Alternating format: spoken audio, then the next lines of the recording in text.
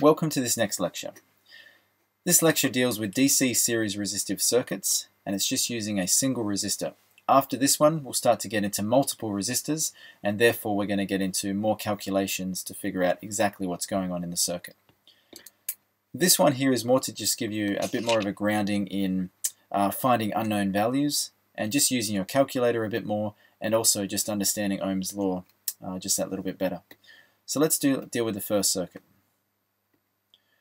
We have our power supply, negative down the bottom, positive up the top, going through our single resistor. If you recall, the power supply we label as VA for voltage applied. The resistor is R1, and later on we'll have R1 and R2. There'll be multiple resistors. For your reference, we'll put up the Ohm's law triangle over here, V, I, R. And in this case, the two values I'm going to give you are the value for voltage applied, just as we had before, and we'll make that 20 volts. And I'll also give you the value for R1. I'm going to make it 1.2 k ohms. So the unknown in this case is current. How much current is flowing from negative to positive in this circuit? Well, in order to figure out current, we need, let's cross out current there, we need voltage divided by resistance. What is the voltage? It is 20 volts. What is the resistance? Well, that's 1.2 k. Oops. 1.2 k ohms. Hopefully you can remember that k means 1,000, so we could also write this as 1,200 ohms. However, I still want you to get into the habit of using engineering notation. Let's put this into the calculator. We have 20 volts. Our circuit resistance is 1.2 k, so to get k, it's exponential 3 to give us the 1,000. So it is 1.2 k, or 3. And we're getting 16.666, and it keeps recurring, to the negative 3. So the negative 3, hopefully you can remember, means milli. If it was negative 6, it would be micro. And we're going to round to 2 decimal places, so we would get 16.6, and then the next digit is a 6, but the digit after it is a 6, which means that it's going to round it up to 7. So we're going to write in 16.67. If this third digit was less than 5, then we'd leave this second one here just as it is. So 16.67 milliamps of current is flowing in this circuit. Alright, let's do another circuit. However, we're going to make the unknown something other than current. Let's say we know what VA is, and we're going to make that 17 volts. I'm also going to tell you that the current flow in this circuit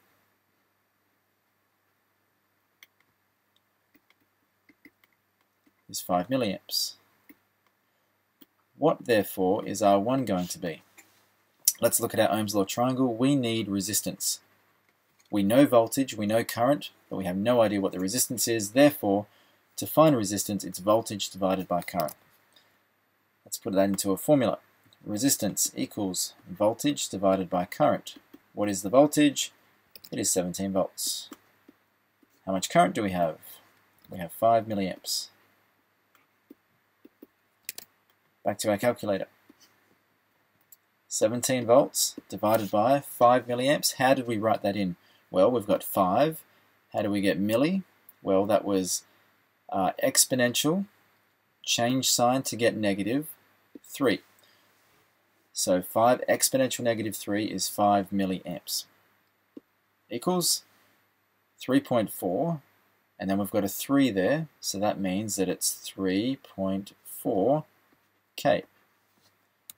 So just remember, the negative 3 means milli, the positive 3, or the 3 without a sign there, means k. If it was a 6, it would be meg. If it was a negative 6, it would be micro. So the negative means we're below the base unit, so less than 1, less than 0 I should say. And if we're dealing with positive, then we're greater than the base unit. Okay, so this resistor must be a 3.4k resistor. How about we double check our answer? How about we do this? Current equals voltage divided by resistance. The voltage of the circuit is 17 volts. The resistance of the circuit we just calculated to be 3.4k.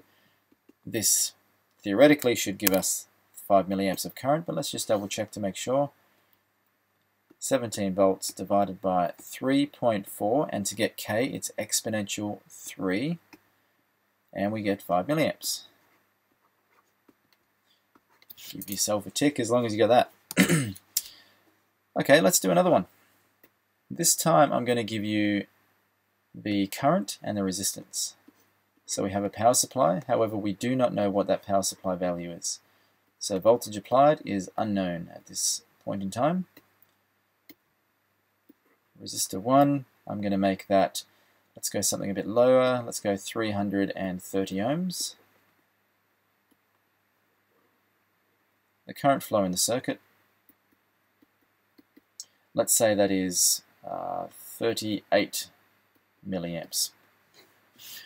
Okay, therefore what is the power supply voltage? Well, we need voltage. Let's cover that up over here in the Ohm's law triangle. It's going to be current multiplied by resistance.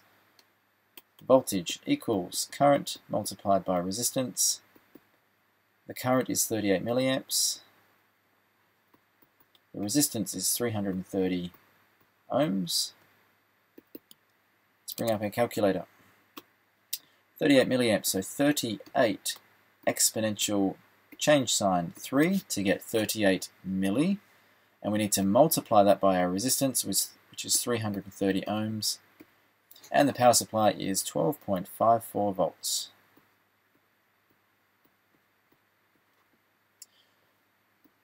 12.54 must be our power supply voltage. Alright, so there's a few examples there.